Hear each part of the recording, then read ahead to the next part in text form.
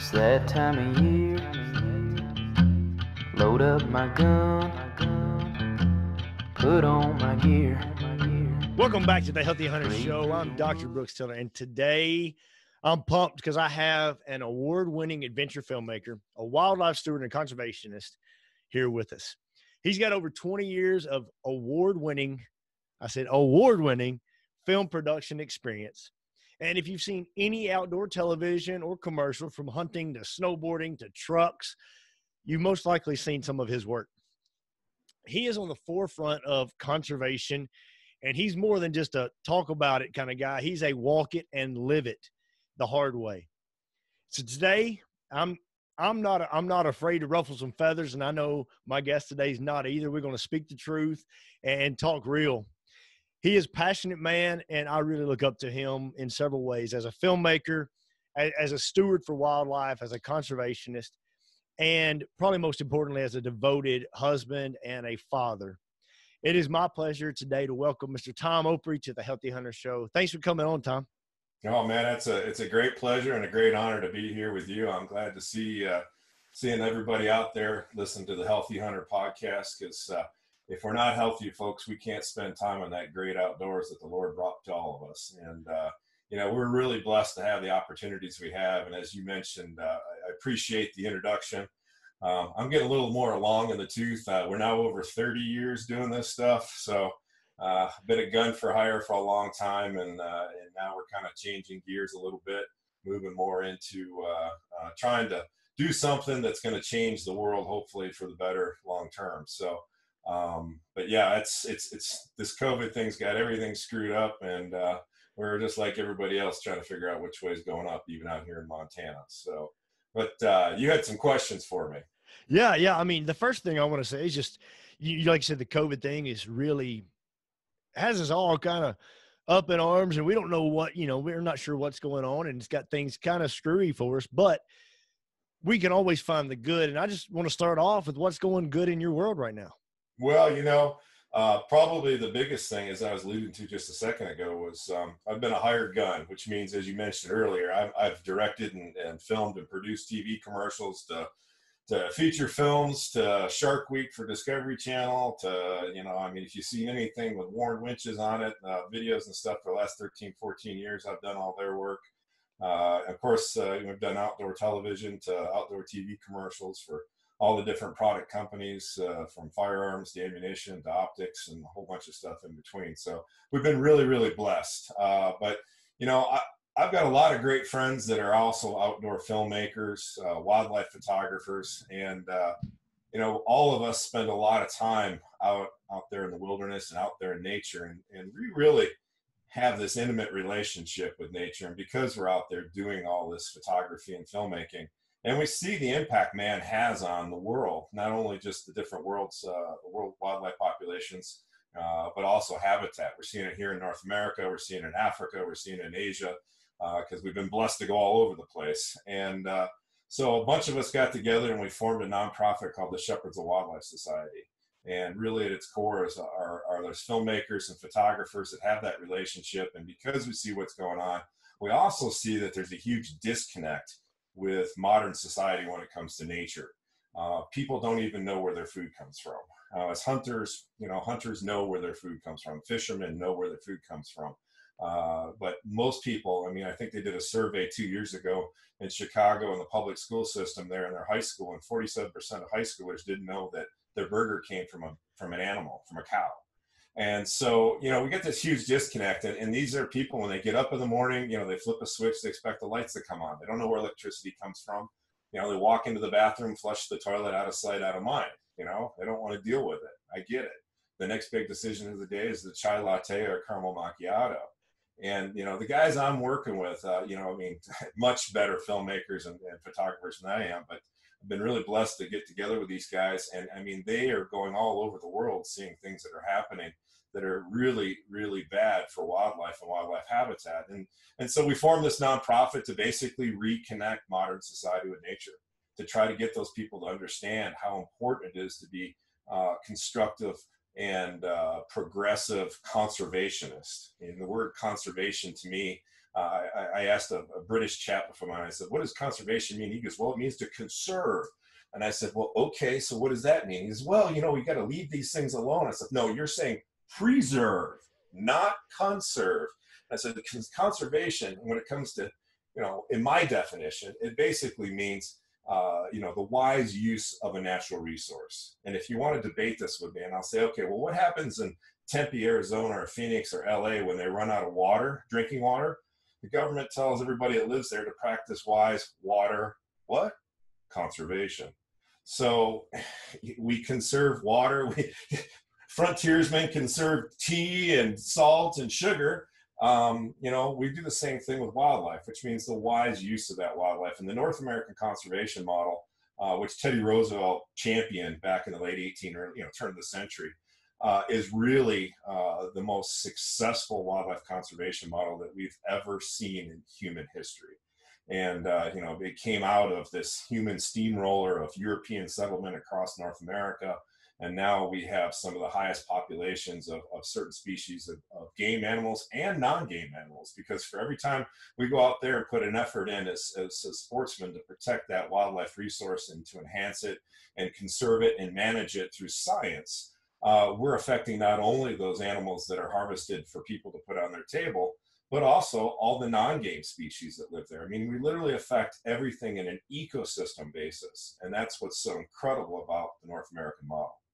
That's so true. And, you know, it's that circle of life, and things that even, like you said, we don't hunt are there. And, you know, just people that talk about their food plots. And one of the best things, you know, that whenever you're looking at fertile ground, the earthworms. And if you have a lot of worms, you most likely have good dirt, you have good plants growing, and then the wildlife flourishes and you have that circle of life. And also you talk about how we are so disconnected, and, you know, we have that Disney mentality of that animals have human traits and that sort of thing. And that's so far-fetched to me, growing up in the woods and knowing what happens. And that's just one of those things I think that we see on a daily basis. I even saw where around here, we don't watch a lot of television, but normally if it is, it's an outdoor Bear Grylls something. And Bear Grylls had David Bautista, the movie star, former wrestler, and big solid dude. And he was just like, dude, I am not an outdoorsman. I grew up in the city. And they were having to kill a fish to eat it. And he just looked at the camera and he said, I like to think about my food coming from a grocery store, not from an animal, even though he said he knew that where it comes from. And it's just interesting that so many people are not aware, like you said, of just where our food comes from and what's going on. Yeah.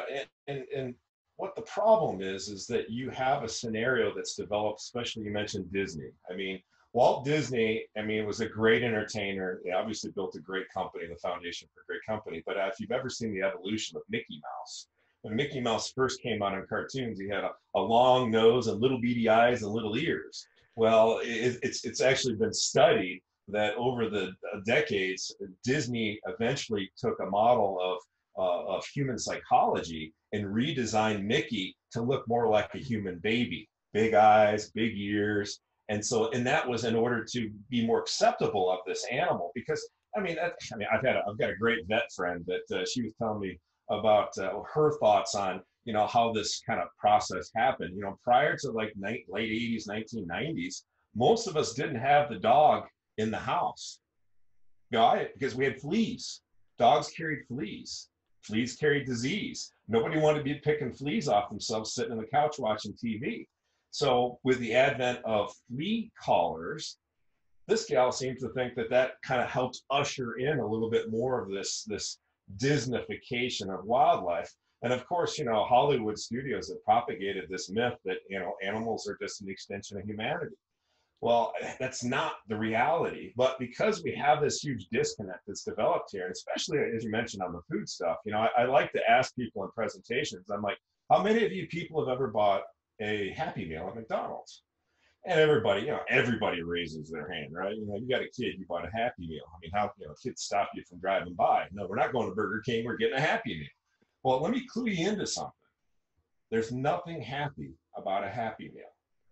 It doesn't matter. You understand? There's nothing happy about a Happy Meal. It doesn't matter if you got the cheeseburger or the chicken nuggets. You paid someone to kill an animal to feed your kid, which that's perfectly fine, because without the death of billions of animals on this planet, humanity ceases to exist. And that's one of the wonderful things about the North American sportsmen, that hunter and fishermen, you know, our families and our kids that are getting outdoors, you know, hunting and that traditions that we have historically had surrounding those outdoor activities is really important to the foundations of our families and our society, because the people that do these things have a different mindset. You know, one, they respect firearms, they respect other people.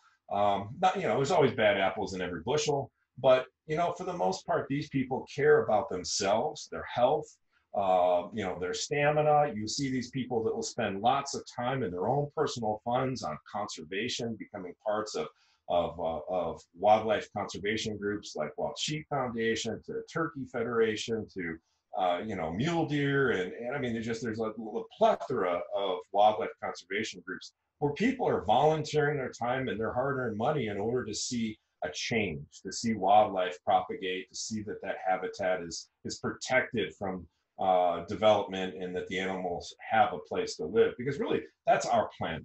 That's where we live. We're part of that circle of life. And if we don't take care of this, I mean, I'll admit, I was an Eagle Scout.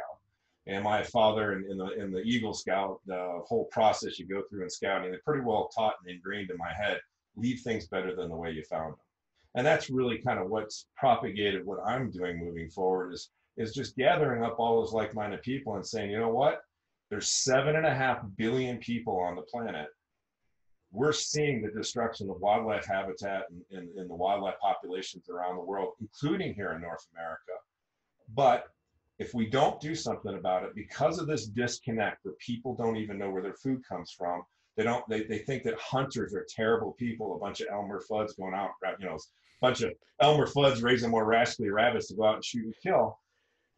These same people there, and I'm not talking about anti-hunters here or animal welfare people, I'm talking about that broader public that really don't care about people hunting or the consumption of wildlife and fisheries, as long as it's done for the right reasons. And, you know, in today, and let's get brutally honest, the hunting community, the hunting industry is kind of morphed. And in my life, I've watched it go from what I call more of a biocentric approach to hunting. We talked about, you know, the relationships and traditions that families and people had through hunting.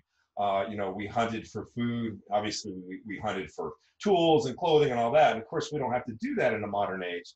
But what I've watched over the last several decades is this morphing of hunting, at least the way it's portrayed to the broader public, is that it's more what I call an egocentric approach to hunting. It's about tape measures and chest pumps and record books and booners, and, you know, because that is what the hunting community displays out on social media, the grip and grin pictures. I got news for you. If you've gone off to Africa and spent $80,000 or $100,000 shooting a lion, that's great, because it's created a tremendous amount of conservation value for that species, and it affects all the other species in an ecosystem, because it pays for so many different things. You know, game scouts and biologists and people that work in those communities, so they understand that the value of that wildlife exists. So they don't want to kill it when it comes into their garden, you know. But what we see here, because of that disconnect, is you know, people saying, oh, well, you know, when you're holding that dead lion in your hands, and maybe it's got some blood on it and you got a big grin on your face, that same thing goes for deer or turkey or anything else. Because of that disconnect, these people don't understand. You look no different than ISIS holding up somebody's human head cut off that we've seen on YouTube back when ISIS was running Syria and Iraq back there over the last decade. So I think as hunters, we have to understand, all hunters have to understand, that we're only a very small portion of our society. Historically, it's always been that way. And people say, well, we got to have a whole bunch more hunters. No, we just have to recruit hunters to replace the ones we have, because let's go back 1,000 years and you got a village of 100 people. Well, 100 people didn't go hunting. 50 of them were women. And again, if it's a matriarch or patriarch society, it's usually patriarch. So the hunters were usually men, and 50 of them weren't very good at it. So probably only 10 or 12 or 15 of them actually did most of the hunting. And whereas other people had other skills that they were good at, whether making moccasins or tools or wigwams or whatever, or teepees, whatever the situation is. But because we have this disconnect, we live in a society with, only based on U.S. Fish and Wildlife Service data, I think only about 5 or 6% of the population in any given year here over the last 10 years buys a hunting license.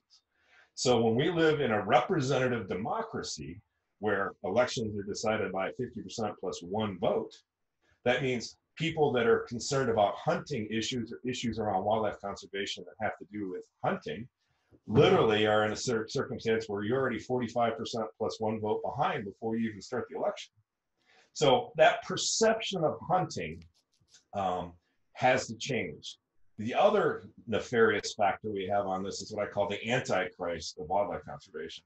That's your animal rights groups, your anti, and I don't mean your dog or the puppy mill stuff. I'm talking about the hardcore anti-hunting groups, the Humane Society of the United States, the Center for Biological Diversity. There's a long litany of them.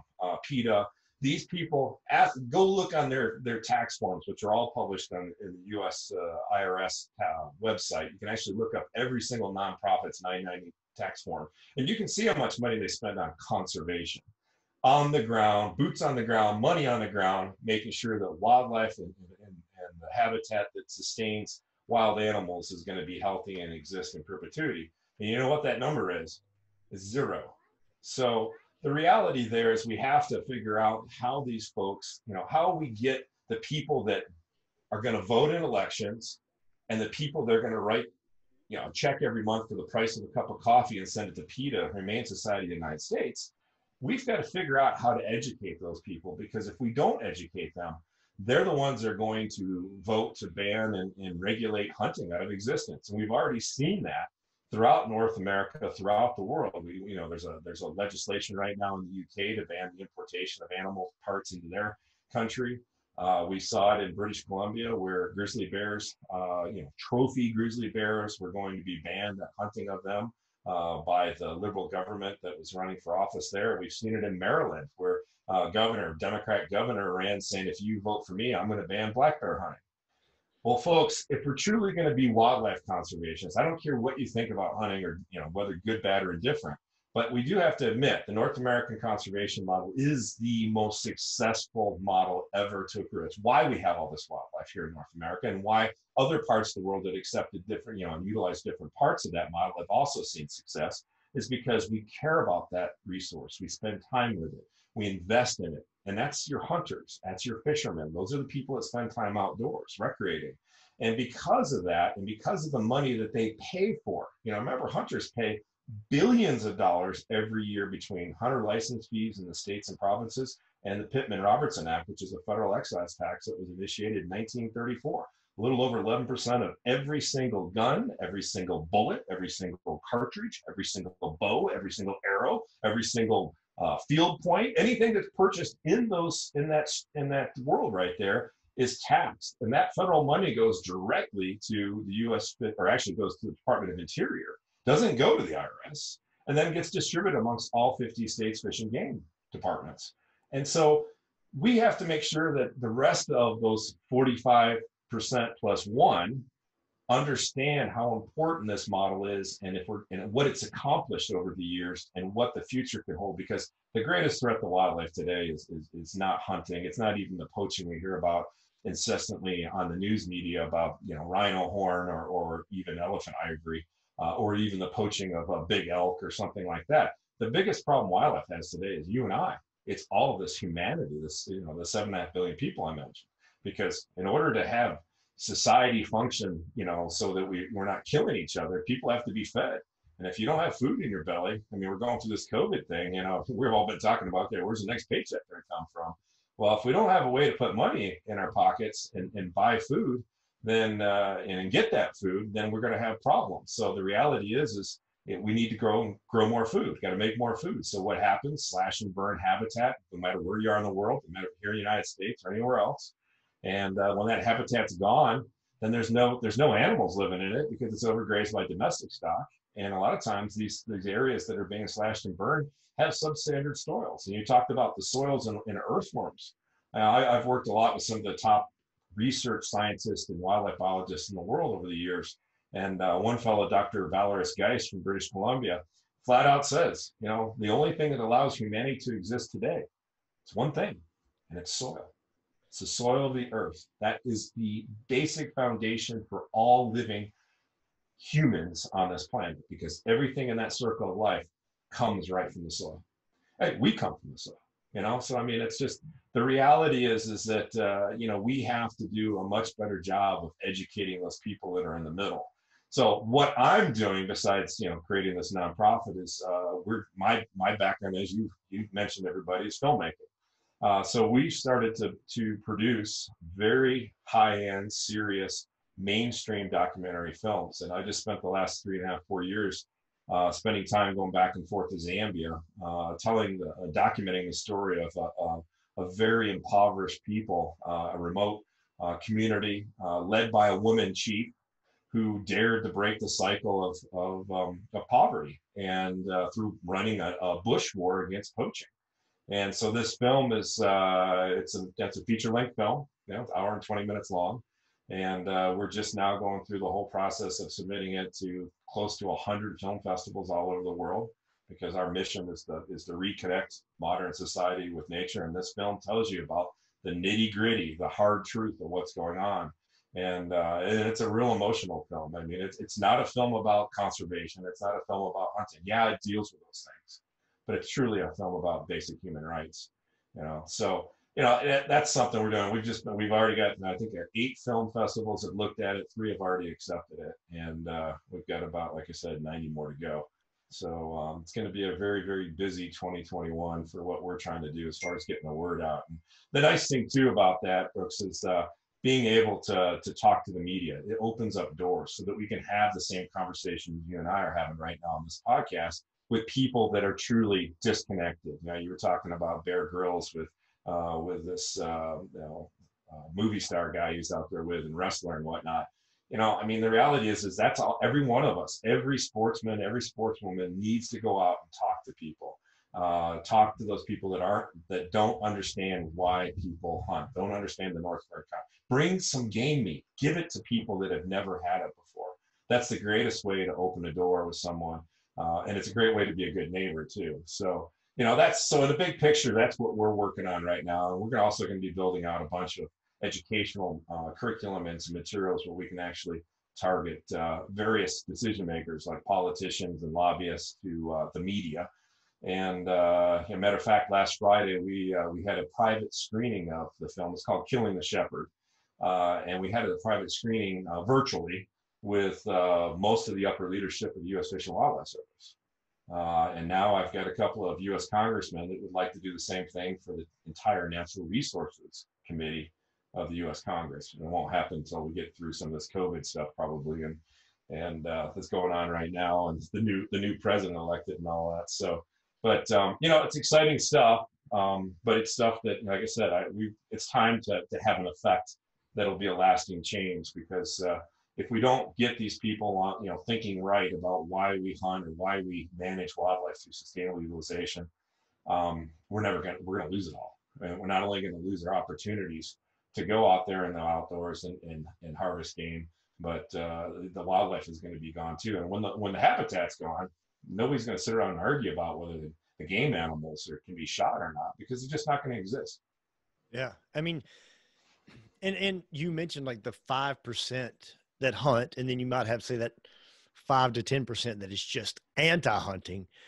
And it really is that those middle folks that they're like, if you hunt, you hunt, that's fine. You know, I don't. And that's kind of their attitude. And they could really care less either way. And through this COVID stuff, like you're talking about sharing that meat, we were blessed enough that we have a freezer or 2 full of deer and elk and turkey and squirrels and rabbits and whatever else that we've been able to hunt, fish.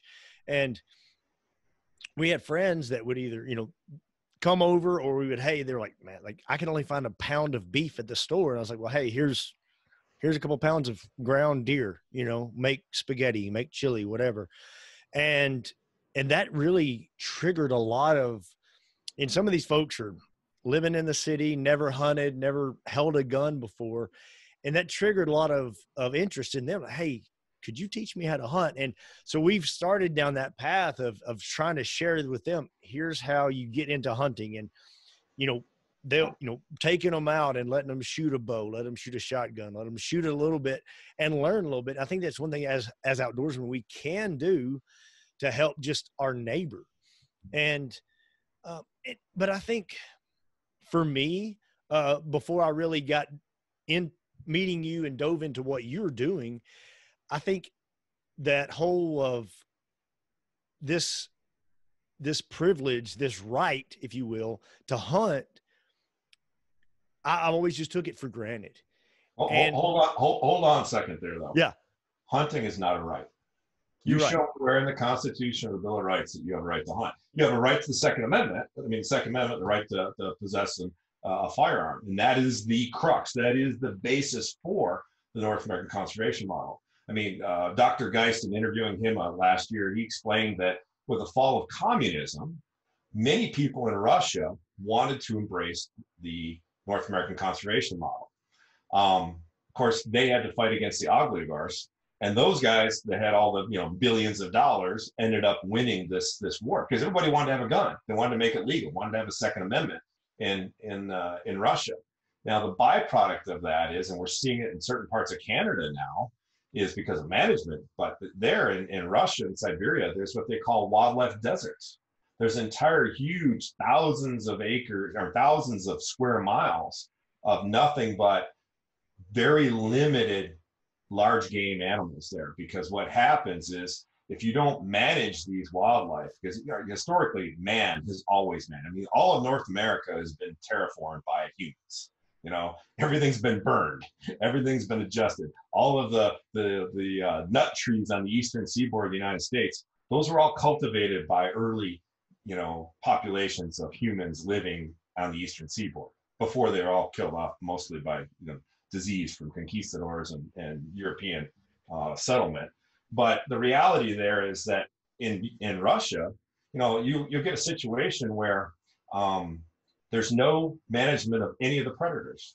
So if the humans are no longer managing them, or you don't have mega predators from like 10,000 years ago, you know, saber-toothed tigers and whatever else, and cave bears and all stuff, going after other predators, what we see based on the research that I'm hearing from these scientists is that the wildlife populations dwindle. So the prey species dwindle, get smaller and smaller and smaller. And the only things that survive are those few animals that can handle the winters and handle the predators. So they're like huge mega animals, like the Chadwick ram, which is the world record stone sheep from British Columbia, came from an area that is considered a wildlife desert. There's almost no wildlife there because it had predators. So the predators kill everything. Well, eventually there's not enough food for even the wolves. So the wolves eventually die out. What is the last thing that will be in that wildlife desert? Well, it'll be a few prey animals like I talked about, very few ones that can survive everything they're going through there, but also the bears. The bears are omnivores. They can survive without the prey species there because they can eat vegetable matter. And that's because that's where they're set up. So what you end up in these wildlife deserts is nothing but a bunch of bears and a few pockets of prey animals. And that's all that's there. So you lose your biodiversity. And that's occurring in different places in British Columbia right now, in the Yukon. That's happened throughout Siberia. So, you know, it's when you talk about trying to get all these people into this whole story of, you know, well, we'll talk about the right. I mean, again, it's a privilege. I guess I should finish that. Hunting is a privilege. And because it's a privilege, we need to take responsibility. And one of the things that I put together a few years ago was I firmly believe there needs to be an ethics reset in modern hunting. Technology has changed so many things. I mean, even so much as talking about posting on social media. So I wrote the Principles of Modern Ethical Hunter, and happy to share that with anybody, or you can go to our website, shepherdsofwildlife.org, and you can get it and download it. It's meant to, it's not a Bible, it's not a commandment, it's just meant to elicit conversation. And, you know, we're, like we said, the nitty gritty here is that we have a whole bunch of people that don't understand where their food comes from, let alone why we spend time in the outdoors pursuing game animals. Plus, they're willing to vote for politicians that are willing to ban your hunting. And I'll add that if you ban hunting for a certain species or certain technique or whatever that is, or a certain area, how do wildlife managers manage the ecosystem when they only have little bits and pieces that they actually have any kind of control over? They don't. This whole idea that God's going to, Mother Nature is going to make all this great and take care of it and stuff. Dr. Geist flat out says, that God never has and never will. It's been humanity that has this footprint over the entire world. I mean, you go to the highest point of Earth, and that's Mount Everest. There's trash laying around up there, used oxygen bottles. Hell, there's dead bodies up there they're finding all the time. You go to the lowest point of the Earth, the Marianas Trench in the South Pacific, and ever since that Fukushima nuclear reactor tsunami deal, I figured there had to be some down in that thing. And guess what? National Geographic did a study a couple of years ago, and they found that the biological creatures living in the Marianas Trench have been exposed to greater concentrations of pollutants, more pollutants than the worst polluted rivers in China today. And I've been to China a couple times, and it's not you don't see any wildlife. You don't see any songbirds, let alone cats and dogs, So, but that's the legacy. So when we talk about rights, we talk about responsibility. It is our responsibility as sportsmen and women to leave our woods and our streams and our waters better than we found it. And the North American model is absolutely the greatest model that's ever, been created for wildlife conservation. We just have to do a better job of educating that 70, 80% in the middle that don't understand why we hunt. We all know why we do, because it's ingrained in us. I mean, there's a reason why you were talking about, getting people out and showing them how to shoot and how to fish and, how to hunt. There's a reason why I don't, let's put this back up here. There's not probably a human being in this world that can deny the statement. Humans, we have to all agree this, humans have hunted ever since we've walked on 2 feet. I don't care what your religion is or your background or, where you come from. I mean, we all can agree on that. But there's a reason why some of these non-hunters find hunting appealing to some extent, or at least have some interest in it. And that's, it's like talking about a campfire. There's a reason why a campfire mesmerizes every single human being in the world. And it has absolutely nothing to do with roasting marshmallows. Nothing.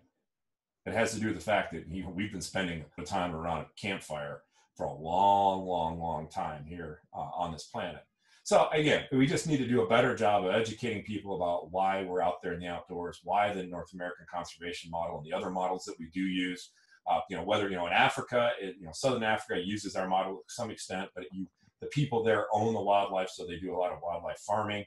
But even hunting the lion or the elephant or something, I'm not out there to go hunt those things myself. It's not a cheap endeavor, but it's not something that really appeals to me. But I have no problem with the people doing it, because I kind of liken it to an analogy. I call it the rat analogy. If you have a rat in your house, what do? You want to get rid of it, kill it. Kill it, yeah, exactly. All right. So now the same rat's worth $50,000 US. What are you going to do now? I'm going to try to find somebody to pay me so they can have that rat. Exactly. I'm actually going to raise a whole load of rats. Yeah. So if we want to have a whole bunch of elephants, we want to have a whole bunch of Marco Polo sheep or Markhor in Asia or big elk. I mean, the model is no different with that. It's about the value. What is the value to our society? Both. It has to have an economic model.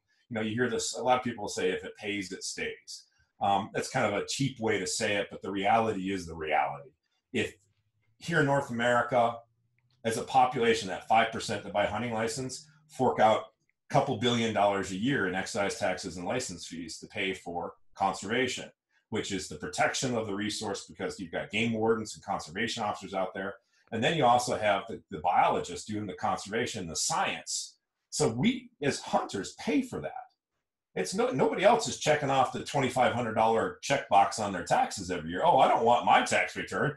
Oh, I'm going to give it all to the Fish and Game Department here at the state. No, they don't do that. But what hunters and sportsmen do is they specifically do that.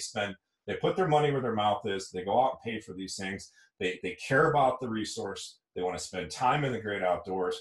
And that really, that's why we do what we do. Yeah, we want that food, but we have a connection to the land. I remember my dad was a journalist for 30 years. He wrote for Outdoor Life and Field and Stream. And he also wrote for the big newspaper in Detroit when I was a kid. and he did a survey about why people hunt. And this is back in probably, I don't know, 1980 or something. It's a long time ago, probably before you were even around. And but the survey was, what are the top 10 reasons why you hunt? And so back in that day, we're talking way before cell phones, emails, the internet. I mean, you got snail mail. That's all existed. And they just started making faxes, I think, about that time, maybe. I don't know. Computers were just starting to come out. But the reality was there was this little survey, and you had to cut it out of the newspaper. And it was like in the middle of the paper, right where the seam is. They call it the gutter. And you cut it out, and you'd have to fill out your name, and you have to check the top 10 reasons. So all the reasons are there, but you had to go ahead and check them off, 1 through 10. And then you had to fold it up and put it in your own envelope, address it to my old man at the newspaper, put your own stamp on it, and then walk down to the mailbox. Now, in this day and age, nobody, you wouldn't even get people to read it, if it's not here and there and gone, 2 seconds. But so, and I was like, okay. We had over 40,000 people fill that survey out. And it was amazing. So, it sucked for my brother and I, my younger brother and I, because, every day after school, once schoolwork was done, we had to sit in the living room and tally these, excuse my French, had to tally these things. And, but it was pretty fascinating because I'll never forget it for the rest of my life. I mean, the least important reason, it was one of the least important reasons to actually hunt for people. And we're talking about a lot of people in a state full of auto workers and whatnot, but, it was actually to kill something. But then the number 2 reason, if I recall, to go out and hunt was to spend time in the outdoors. And the number 1 reason was to spend time in the outdoors with friends and family, camaraderie. And if you think about why we've historically hunted, why we spend time in the outdoors, it's for those things. Those 2 top things is, I'd much rather spend share time in the mountains with friends than go out there by myself. And of course, hunting is not backpacking. Yeah, you might be backpacking, but it's not. Hunting is a whole different thing. It's a different mindset. The hunting is out there and preparing and planning and training, eating healthy. And of course, the end result is eating extremely healthy because, we're eating organic, wholesome, natural proteins that aren't full of just, whatever the corporate farms are putting in their stuff so they can increase their share price, which I have no problem with, but you would be nice to know exactly what you're getting yourself into. So as hunters, we have to think real seriously about what we're going to leave this planet, how we're going to leave it. And the greatest thing we can do is think real seriously about how we communicate to the non-hunting public, share that meat, share your experiences, think real hard about posting grip and grin pictures on social media.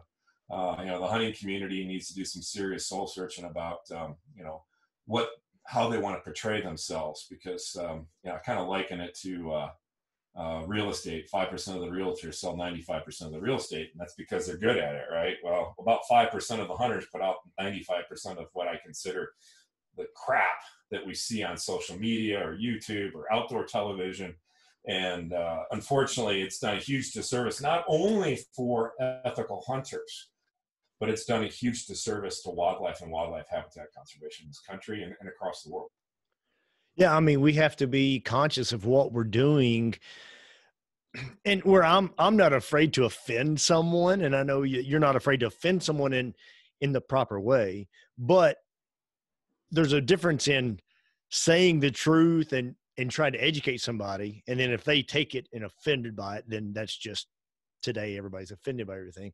But doing something like a big grip and grin, blood everywhere, and hey, look what I just killed. It's like, hey, I killed something. It's like, for me, I would rather take a picture of a steak on a plate with my family. Like, this is my trophy right here. Like, I'm feeding my family with what came out of the woods. And I think that, we've lost that, even as hunters, like we've lost that connection. And like I was saying, that, like, you're exactly right. It's not a right to hunt. It is definitely a privilege that many of us probably think is a right, but it's a privilege and it's an honor to be able to do that. And meeting you and seeing what you're doing and how you're impacting and how you're just sharing the story from other places, other countries. And I want you to talk a little bit about kind of what you're doing, and even how not only the hunting aspect, but how, like, you're making bracelets, you're having bracelets out of the snares Yeah, yeah. And I mean, and because that's something that here in the States we may not think about, but what you're doing is you're helping these people that not only hunting, but you're taking the poachers and those who are hurting their economy and their wildlife and doing illegal things, and you're taking all that stuff and turning it into good, which is an amazing thing, and that we may not see here in the States. And Brooks, and so basically to kind of explain to people, so I've been working for 4 years in a subject area in Zambia, documenting, producing this film, telling the story, as I mentioned earlier, about this woman chief, which it's rare to have a woman chief in this part of Africa. And she's literally, I mean, these people were starving, and they had not had any legal hunting in the area. They live in an area that had been a hunting concession area, but it had been poached out. Literally, it had the big five in it of Africa, which is your elephant, your lion, your leopard, Cape buffalo, and rhino.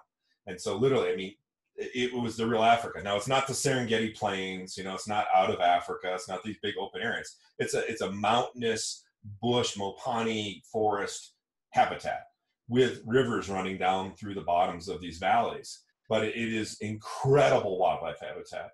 Very few people historically live there, but there is one population that's lived there. There's about 5,000 today that are in this area. But it's the area that's, I mean, literally the whole valley is larger than Rhode Island. I mean, it's, we're talking a couple hundred, well, 2.5 million acres in size, the entire valley. And so what happened is the chief was trying to get some help. Her people were starving to death. They're subsistence farmers.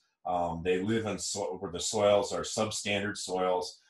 They're having problems with rainfall, whether it's global warming or global weather changes. They're not getting the consistent rains that they've had in the past. And since the white man showed up, he introduced maize or corn, which is obviously indigenous here in North America. And so there's the people there, the community people love corn. I mean, that's a staple in Africa now. What's it called? Mealie meal. They ground up the corn and they'll boil up water with it, turn it into a porridge, and literally they eat it with everything in all their meals. Dipping it in with kavui, which is a plant that they'll roast up, they'll fry it up, and they'll put a bunch of spices and stuff in it, and you'll just dip. Everybody washes their hands, and you dip your hand into this thing with this mealie meal, and you get some of the cabbage and all this stuff that got spices on it. You sit there and eat, and you sit around the fire and talk. It's really cool. It's a great lifestyle, and these people have hunted since the beginning of time also. But with colonialism coming in, European powers needed resources. So back in the 1800s, you had the Europeans come down there, and of course the Arabs have been there for a while, and Portuguese, because they were the propagators of the slave trade.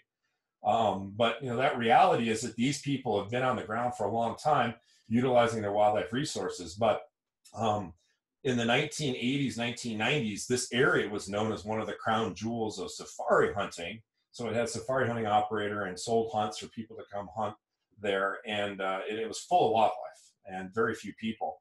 But in the late 80s, and then again in 2001, 2002, the government banned hunting in the country due to some serious issues with corruption within the hunting community, but also within the government, mostly the government, but with some nefarious characters in the hunting industry.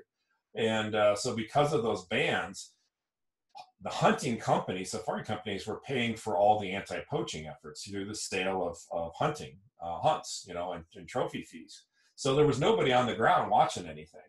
And they had an operator in this subject area that literally was just a local guy out of Lusaka, the capital.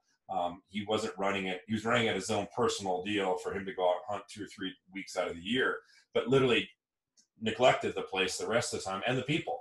So there was no income coming in. There was no anti-poaching going on. So from about 2000 on, so the last 20 years, almost all the wildlife was completely destroyed through 2 forms of poaching. Of course, the elephants and the rhinos didn't walk away. They were killed for their horn and their ivory. So all of them were eradicated, killed, and also they cut them up for bushmeat. So bushmeat is a multi-billion-dollar black market industry in Africa. I mean, think about it. You go to Wisconsin. What's the #1 snack food there? It's processed meat products, jerkies, snack sticks, that kind of stuff. Well, the #1 thing that people like to eat in Lusaka and a lot of these cities in Africa that they considered a right, wild game meat. because they've been eating it forever. So when the colonialists came in, they said, oh, you can't do that anymore. You can't hunt. You can't do there. Only these people stuff. So it totally effed up the whole program for everybody. And they didn't think about what the communities needed. So what we documented was, here's this destruction of the wildlife resource. Incredible habitat. It's still there.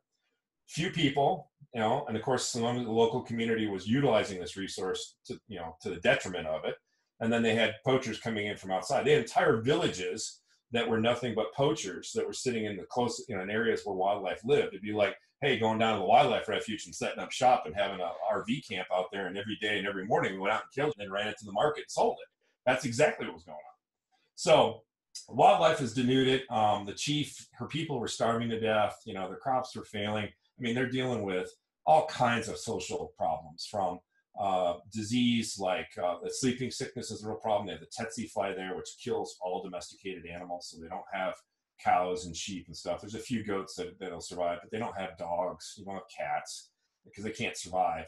It kills a lot of people, but they have malaria is a big problem. HIV, AIDS, about 10% of the population has that. And then you're dealing with alcoholism. I think that's the biggest problem I've seen in Africa is alcoholism. Now, remember, Africa is a huge continent. So let me preface that. In Zambia, where I'm at, you can put all of North and South America and Europe and India into the continent of Africa. So it's a big place. But what this alcoholism is just terrible, because you got these guys that are farmers, and then of course when they're waiting for their crops to grow, they got nothing to do, so they go out and start drinking. And if they can make a little bit of money here and there, they spend it on on booze and prostitutes if they've got enough money for it. So there's all kinds of problems internally with the people, and it even leads to the point where most of these people are having 7, 8, 9, 10 kids, sometimes more than one wife, because they go ahead and buy child brides. So for the price of about 30 bags of corn, which will feed your family of 8 for the year, you can buy someone's daughter who just reached puberty. And so we documented a couple of girls, specifically one gal that was 13 when we got there, and she had a young baby already, and she was pregnant with baby number 2. And it's a real sad deal, but it's the predicament of what happened when the local population didn't take care of its natural resources. In this case, the wildlife. So the chief went and sought out a guy named Roland Norton, who was in the import-export business, but also involved in the hunting safari industry. And his son is a full-time professional hunter. And Roland also works as a professional hunter, but he had a business, a regular day job. And she reached out to this guy because she'd heard he was honest, and they needed someone to help them. So the Norton showed up, and of course, Roland had hunted this area in like 1989, back in its Valhalla of wildlife. So he knew what it was capable of. But when he went out there, they were shocked. There was nothing there. I mean, they saw tracks here and there, but they didn't see hardly anything as far as wildlife goes. So, but they looked at it and they tried to figure out, of course, there was no hunting quota. Hadn't been for 15 years, 20 years. So nobody was legally hunting, just poaching. And so there was no way for them even to bring clients in. So the long and the short of it is they agreed to come in. They signed a contract with the community, with the chief, and also with National Parks and Wildlife, which oversee these hunting areas. And they've agreed to, try to help these people kind of get the first 2 rungs up on the ladder to get themselves out of absolute poverty and get some food stability. They invested in building a fish farm. They've got 6 30,000 gallon above ground tanks. So it's intensive fish farming.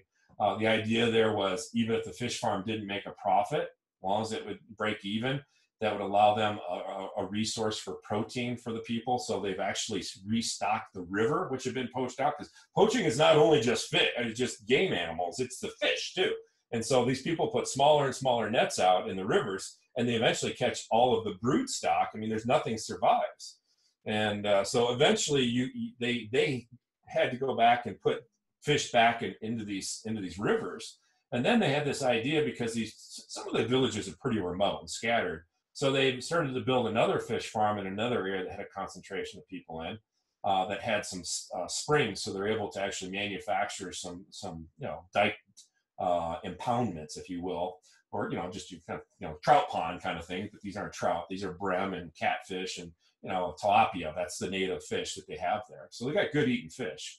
And so they did that. And then they started building dams in other parts of the communities where they go and stock fish in there. And they taught these people to use a cane and a pole, cane pole type thing with a hook and a line with a piece of bait. And so just go in there and catch a few fish for dinner. Don't catch them all, but just catch a few. So they're teaching about conservation.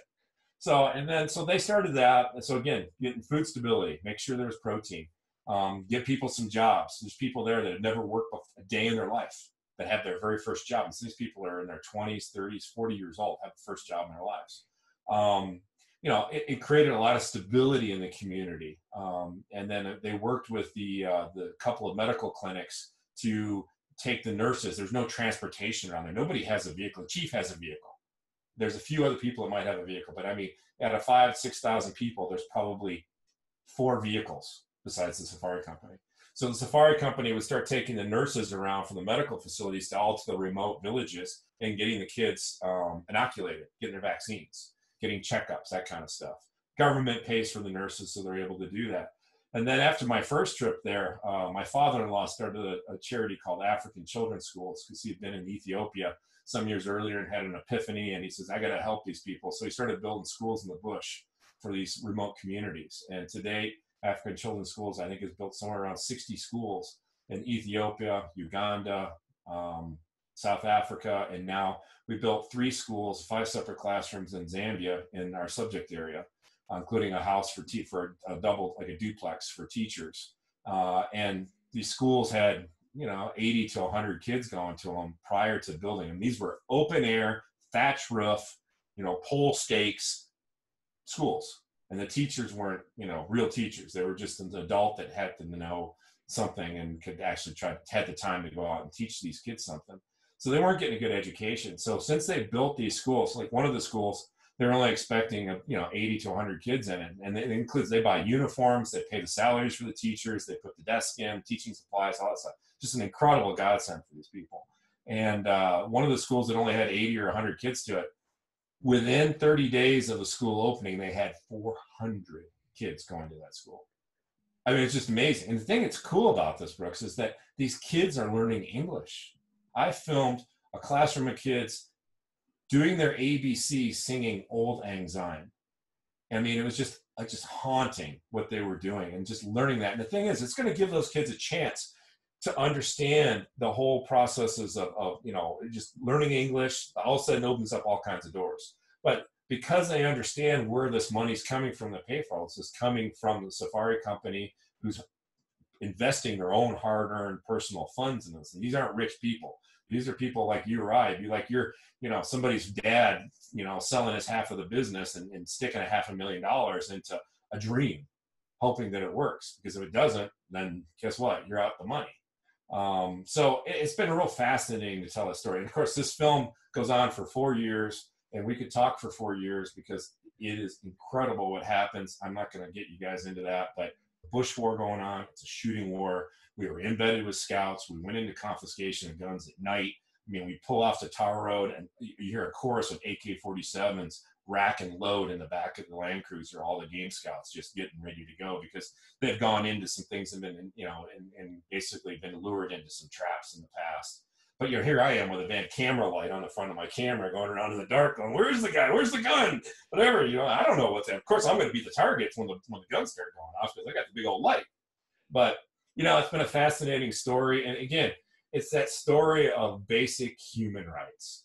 Will the people, the gentleman, the Blackson was one guy who was a poacher turned game scout and just a phenomenal person. I mean, the guy knows the wild like nothing. I mean, I spent a lot of time with him. And he's just, he's trying to raise 8 kids and, and his family. Is he going to have the same right to raise his kids that we have? Or is somebody in New York or London going to tell him that he can't benefit from his work as a game scout, which is a very small quota of game animals hunted with clients that come in throughout the hunting season, but it generates enough income that pays his salary, pays money that goes to the community, pays money that goes to the chief. And obviously all that money stays in country because the people that are running the operation are Zambians, they're multi-generational Zambians. This money isn't getting shipped off to some island or Panama. It's not going to an offshore account. It's being spent on, the Toyota dealership for parts. It's being paid for fuel. It's being paid for groceries. It's being paid for insurance. It's being paid for construction materials. It's being paid for wages for people. It's being paid, it's helping pay for things at the schools. I mean, there's a whole litany of things that comes from you spending $20,000, $100,000 as an American or European going in there to go on a hunting safari. I mean, it's unfortunate that we have so many forces arrayed against us that want to lie about the realities on the ground. So that's why we made this film, because it is a hard-hitting, very, I'll say it's probably one of the best productions I've ever produced and directed. And the idea is to have that open up doors so that we can get people in London, people in Berlin, or people in Copenhagen, or people in LA or New York or Chicago or Miami to sit down and watch this film and go, wow, I didn't realize this is what's really going on the ground. Then hopefully that'll open up the doors for us to sit down with the media, because the reality, it's the truth. We're not making anything up. This is what's going on. And so, we need to make sure that these people have every opportunity to do what they need to do to live the life they want. I mean, they live in a sovereign country. They should be making decisions for themselves, because they've been there a lot longer than we have, and they certainly know about it. And again, going back to that colonialism, we kind of effed up the whole place. We came in there to extract the resources that we need, because we destroyed all the resources or extracted everything we could there in Europe. And that's why that happened. Same thing with North America. We came in here for a reason. And it wasn't, some of it was religious freedom, but most of it was monetary. It was economics. And that's really what's going on. And the same thing happens in Africa now with COVID. Right now it's basically shut down. Some countries have shut down tourism. Most people can't travel, haven't been able to travel since last spring. So that went through the entire safari season, no matter whether it's consumptive tourism or photo tourism. No one's been showing up. So all of these places have no economic resource. It's not like they had a piggy bank sitting out back, or they got some big government like printing money like we have in the United States or Europe. These people are really having a hard time. So, our whole goal is to really educate people about that. So the snare bracelets, so I was sitting out there about a year ago, and they had a whole pile of snares. I mean, they've collected over 17,000 snares in 5 years, just in this one area. And, a snare, for everybody that doesn't understand what a snare is, it's a piece of wire, not always a piece of wire. It could be a piece of rope. I mean, I've even seen these guys where they get their bags of mealie meal. The bag is got woven plastic is what it is. And they will unweave the plastic bag. Now this holds ground corn, right? So it's very, very tightly meshed. I mean, it's nothing, there's no stuff coming out of it. So they untie the meshes or undo them and turn them into little guinea fowl snares, because it's about 10, 12 inches of little plastic, it's not, it's just a thin paper looking, weave. And they take them out and they'll put 100 of these around a water hole to kill guinea fowls. But these wires, they'll steal anywhere they can get it from. I mean, they'll pull it off of power lines, they'll pull it out of buildings, anywhere they can find wire that they can bend just enough. They want it pretty high tensile strength, but they'll have stuff from thin wire that they'll use for smaller game animals like impala and warthog. And I mean, I've seen warthog that are dead that have a snare wrapped around their face. They couldn't get away, they couldn't drink, they couldn't eat, and they literally starved. Well, they would have died of dehydration. Just an awful death. But one poacher can put 100 snares out in a week if he really wants to. And they put them around, they ring water holes. And when they ring these water holes, everything's got to come to drink. So whether it come along the river or come along the spring, something will step into something. And the way it works with antelope species and snares, the males have horns. So when they walk into a snare, almost invariably, that snare and that horn will connect, and it makes a very unnatural sound in nature. So the animals will stop, and usually the males will back themselves out of the snare. Not always, but for the most part they do. Now the females don't have horns. So the females and young, when their neck gets in there and they feel that pressure on that neck, that immediate flight, fight and flight instinct is enacted, and it kills them right there. I mean, literally, it's to strangle themselves to death fighting this thing that's around their neck. So what happened in the Luana, where our target or subject area was entire entire generations of animals were erased. The young and females completely killed because of these snares. So different gauges of wire. I mean, they make them big enough to catch hippos and elephants with. I mean, and I can't tell you how many animals I've seen when I'm filming wildlife out there that are missing paws, baboons missing a paw, or even a leopard missing a paw, or some other, warthog that's, got a snare wrapped around its leg, and it's infected and festering and everything else. I mean, it's a terrible, terrible slow death. And, but it's extremely efficient because the guy doesn't have to put out an awful lot of energy to go out and kill something. He just got to put out a bunch of snares and just check on them once in a while. But unfortunately, in the cases in a lot of parts of Africa, including here, sometimes they'll check them, sometimes they don't. And if they don't go back and remove the snares continue to kill forever. They're indiscriminate killers. So what I did is I saw all of these snares sitting there in a pile. And of course, I said, what do you guys do? This, when we get enough of them, we're pouring a concrete foundation or something, or building a dam for the ponds, we just throw it in the concrete. That way nobody can use it. And I said, well, I got an idea here. So what we've ended up doing was we've got 8 women in the community working full time for us. And we've repurposed these snares into bracelets. So for men and women, various different styles. And the idea behind every bracelet that you purchase, that's an animal you saved in the wild in Africa. And so not only do we have these women working for us, but we've also committed to helping fund some other things that they need, scholarships and things like that for women in the community. So if we can sell a lot of these things, these people are going to see a lot of great benefit, but we're already paying their payroll and giving them jobs where there were no jobs, really, especially for anything like this. And what we're now trying to do is get people to come to shepherdsofwildlifestore.com and order these bracelets because we're using them for a really great cause. And of course, we want to use it also to promote. We've got a section in the movie that talks about the bracelets being built and manufactured by these women and what the purpose behind it is. And then we hope if the movie takes off, then we'll really start to make some inroads and get a lot of people excited about wildlife conservation and all over the world and about doing what's right and making sure that people understand that hunting is a complex thing, no matter where it is. There's no black and white issue here. I mean, it's very, I guess what I try to say is saving animal or killing animals isn't always bad and saving animals isn't always good. So that's really in a nutshell what we're trying to do. Yeah. And that's awesome. And the bracelets, they look amazing. And it's one of the things I was thinking about getting some even for my kids, just to hang up and as a reminder, because I'm always trying to encourage them to be grateful for what we have, but, and so that they know that there are places out there that they don't have it as good as we do. And I think, especially for, we always want to make it better for our kids than we had it.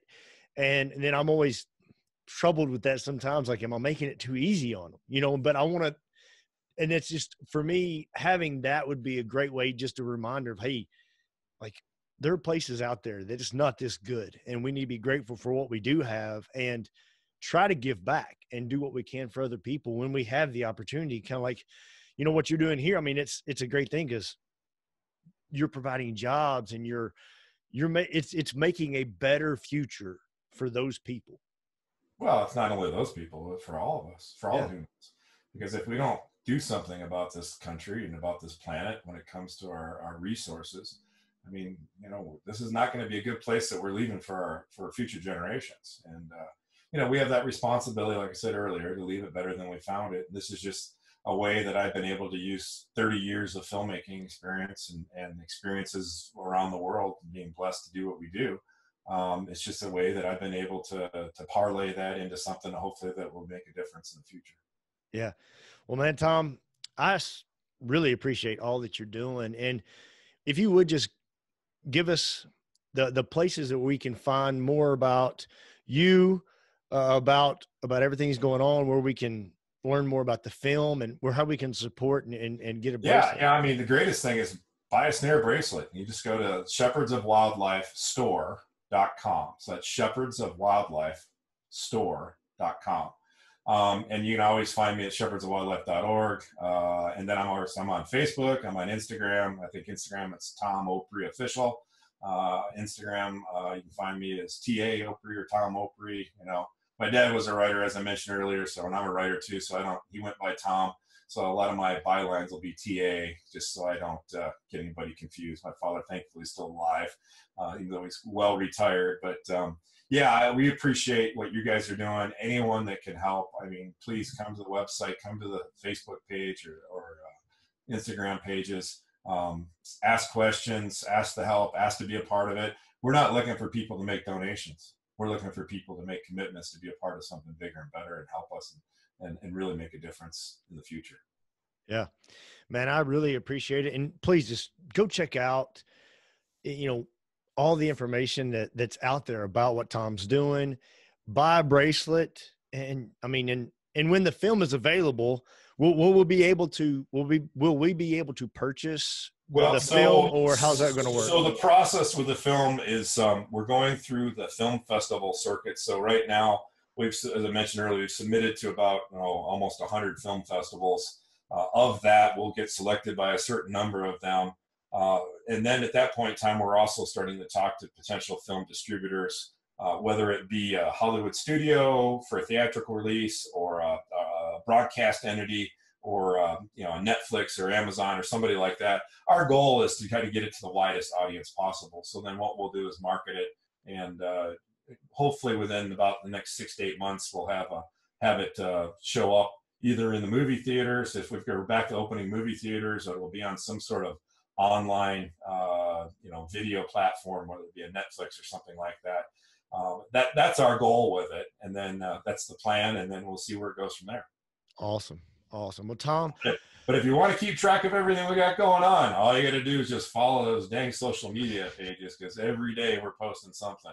I hate social media, guys, because I gotta spend an hour on it every day just posting everything, because my board of directors and our media people are like, you must tell the story. So the other thing we're doing, just on a quick side note, is I've been asked to write a companion book. So there is going to be a book called Killing the Shepherd.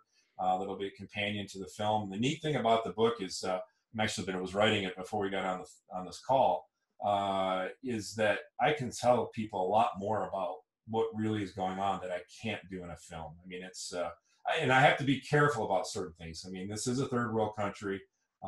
People do die in the film.